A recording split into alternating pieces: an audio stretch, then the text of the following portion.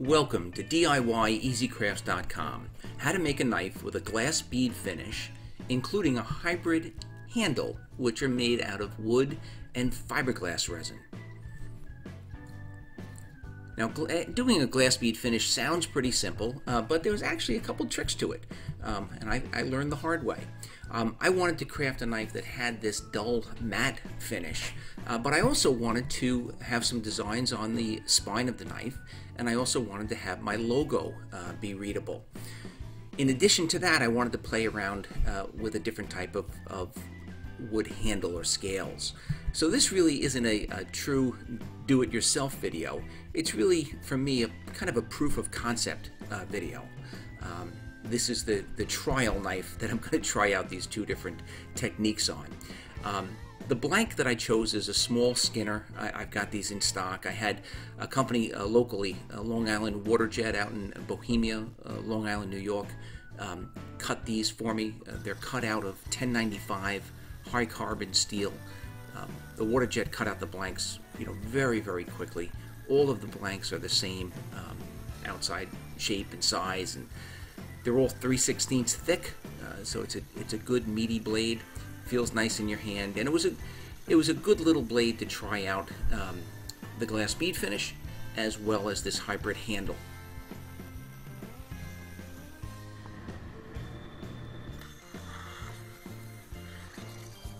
And I've already finished one of these as a video, so I'm certainly not going to cover the whole build on this little video. I put a link up to the last one that shows all of the grinding and the bevel cuts, etc. Real basically, the bevels are done just like most of my videos are. I'm using a belt sander with a bevel plunge jig and a bevel angle jig, and you basically just go back and forth and grind the bevel of the knife. It doesn't take very long at all depending on the quality of your belt sander and the quality of your jigs. I think I've mentioned this before, but some people do this freehand, and other people use a jig. I'm one of those people that uses a jig in order to get the straight bevel lines. But anyway, once the bevel is ground on the knife, it would be then time to polish it and then harden it and then temper it. In this case, we're going to go after the bevels. We're going to harden and temper, and then I'm going to go bring it to a friend's shop and just glass bead the entire blade. Before I do that, let's go back one knife. This is a drop point knife. This was the first knife that I attempted to do a glass bead finish on, and then I had the bright idea of, after glass beading it, to add my maker's mark, which is electro etched into the blade. And I realized as soon as I did it that I usually polish my maker's mark after I etch it. So I use like a 1500 grit paper to polish it to make it look good. I can't do that on a glass bead finish because I would sand away some of the glass bead or some of that dull matte finish. So basically, I almost ruined this knife. I was able to save it. I did a different video, but basically I had to sand away all of the glass bead finish, polish the blade, and recreate the maker's mark in the correct spot. So let's get back to the current project. I wanted to have the maker's mark. What I did was I polished the portion of the blade that the maker's mark is going to go on, and then I etched that in place. I have a separate video on etching maker's marks. Pretty simple process. Once it was etched, I polished it as I normally do with 1500 grit paper. That gives me a nice little maker's mark logo that's very legible. And now what I did was I took some clear vinyl and I created a covering for that maker's mark, and I put a couple of layers on it. While I was doing that, I also used some blue tape and I put it on the spine and cut out a design. The thought here is, just like doing etching, whatever I glass bead, whatever is underneath that tape will stay shiny.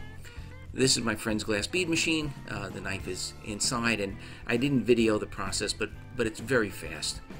After I glass bead the finish, you notice the entire blade is that dull matte finish that I was looking for, very industrial looking finish. And then it's just a matter of peeling the vinyl and peeling the tape in order to expose the shiny logo as well as the shiny spine design. Can't really call it spine etching or spine file work, but it is pretty cool to have a design created with that glass bead machine. So this is a picture of the logo on the glass bead finish. I was pretty happy with that. And then these are the designs I created with tape. This is after the tape has been removed, of course. So now that the blade is basically finished, except for sharpening, I'm going to move on to the spines. Now I used a piece of maple that I had in the backyard, and I just cut a couple of pieces out of it. What I was really looking for was those worm-eaten section in the middle of that maple. I cut a couple small slivers of that. I put it in a small Tupperware container, and then I mixed some fiberglass resin. I added a few drops of blue paint, and I'm going to mix that very well into the resin. I have not added the hardener yet. And the concept here is to be able to pour this into all of those wormholes. This is silver sparkles that I got down at Michael's Arts and Crafts Supply. I'm going to mix that in with the resin also. Anyway, this hybrid handle, I wanted to come up with an equivalent or something similar to the hybrids that you see that are made out of alumilite that require a vacuum chamber and quite a little bit of knowledge to create. This is a much simpler process. Fiberglass resin mixed with a little bit of whatever color paint you want, and then I added some sparkles to give it a little bit more thicker consistency, and also to add some additional flash in the finished product. I then mixed in the hardener, and I'm just going to pour it into each one of those wormholes in those pieces of maple. But you could cut slots in a piece of wood. You could use a router and create any design that you want, and then fill it in the same manner. And you can mix this resin with any color paint that you want, or with any color sparkles that you want. This is the finished product after they were sanded off and polished a little bit. I did throw the wood into some polyurethane mixed with paint thinner so that it would absorb deep into the wood, just to preserve the wood so it didn't crack in the future. Then I cut out the scales into the shape of the knife handle. Unlike most of the knives I do, I usually put the knives, I cut the scales oversized, and then I kind of sand them to shape once they're mounted. When you're doing a glass bead finish knife, you can't do that. You've got to cut out the scales perfectly so that when you mount them, they really don't need any additional grinding or any additional forming, because you don't want to damage the glass bead finish on the tang or on the spine of the knife. So this is just a test fit, trying each handle in place with the brass pins that will hold them in place. The final fit will be with a two-part epoxy, but these scales fit pretty nicely. So I'm going to tape up the blade so I don't get any epoxy on that. I'm going to put just a little bit of epoxy in the middle, and I'm going to keep my fingers crossed that I don't get too much on either the blade or the spine, because I really don't know how I'll get it off of that glass bead finish if I do get any of the epoxy there. So this is just pinning and gluing the scales onto the blade. I've used some painter's tape on the blade itself. Two-part epoxy. I did mix a little bit of black paint in with that epoxy. And then I'm going to clamp these scales in place, and I'll leave them for a good 24 hours before I unclamp it. And then really all I have to do is cut down the excess brass pins, the length of the brass pins, and do a little final sanding on just the face of each side of the scales.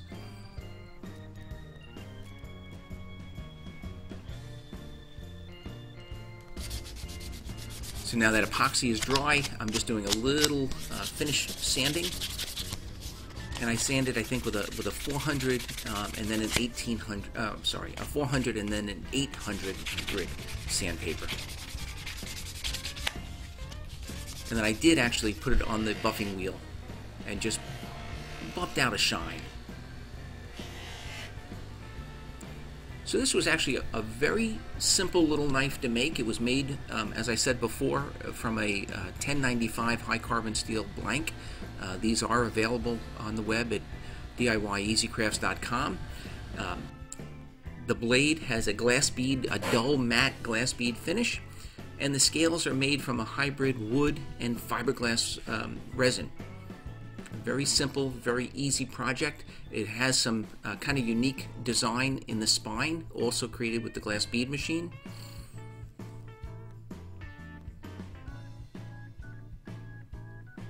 And just a unique looking little knife. I hope you enjoyed the video. If you did, I ask that you please give it a thumbs up and subscribe to this YouTube channel. Please check us out on the web at DIYEasyCrafts.com. Thank you.